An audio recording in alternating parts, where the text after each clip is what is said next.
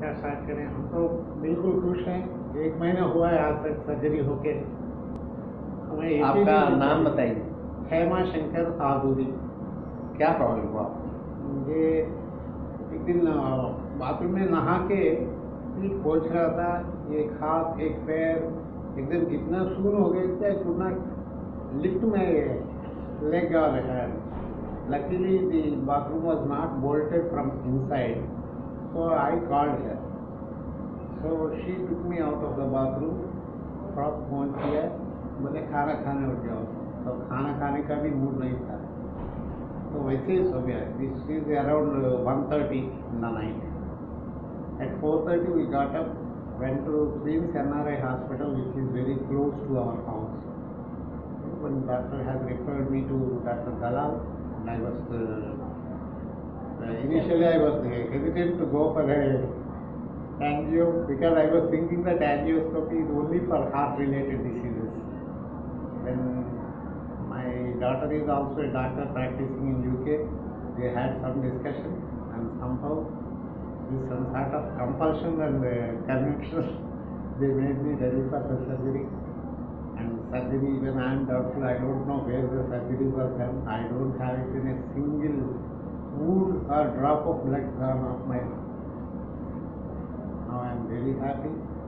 My further follow-up was my physiotherapist, my doctor, who is attending both the times. He's just like my son. And today I am able to walk a little with the support, and I am hopeful of getting further recovery also. Anyway, it's all my bad luck that I gave tension and everything to my family members who are in abroad. Both of them, my daughter and son, came all the way from abroad to here.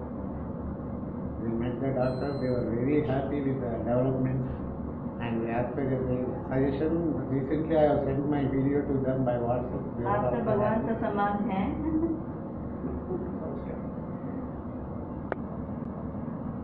Mr. Sibasankar came to us with acute subarachnoid hemorrhage with sudden severe onset of headache and weakness on one side of the body. We did an angiogram and we found he had 2 aneurysms on either side. The left side he had an anterochoroidal aneurysm which was delayed, and the right side he had MC bifurcation aneurysm.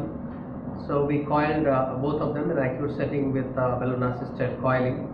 And after the coiling he has recovered completely and he is doing well. So this gentleman came to us with acute subarachnoid hemorrhage. We are doing an angiogram demonstrating there is ruptured left anterochoroidal with a right MC bifurcation aneurysm. We can see the right bifurcation aneurysm here, and this is on the left side which has bled the anterochoroidal. So we are going to treat both this aneurysm by balloon assisted coiling. So we start with the left anterochoroidal aneurysm, and then we will go ahead with the coiling of the right MC bifurcation aneurysm.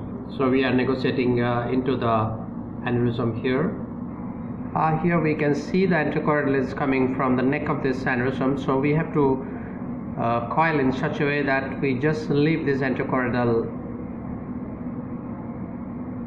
and coil the aneurysm. So maybe a little bit of neck has to be left to take care of the flow into the anterochoroidal. So we are coiling it, simply getting a catheter inside, and we are trying to get rid of this aneurysm, leaving a little bit of neck at the level of anterochoroidal origin.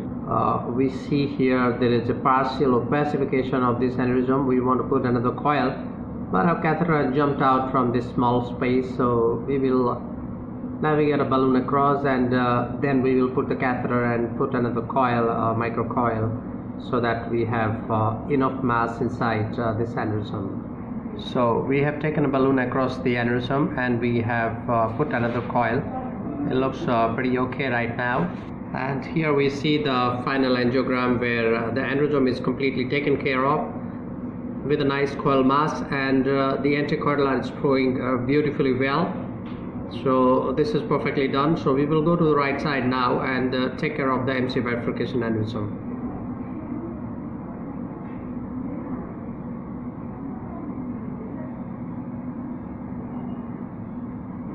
So here we can see the right MC bifurcation aneurysm, which is a large enough aneurysm, need to be treated.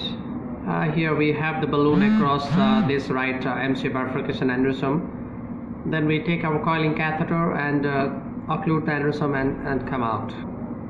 So with the balloon inflated, we are pushing here with a 18 to 30 large coil.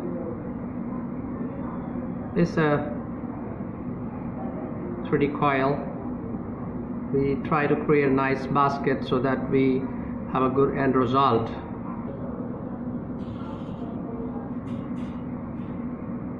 And we make it a point that we deflate the balloon under a blank roadmap guidance to see the stability of the coil mass inside the aneurysm, which looks pretty good here. So the aneurysm looks pretty well coiled, but we need to fill it up a little more, which we will do.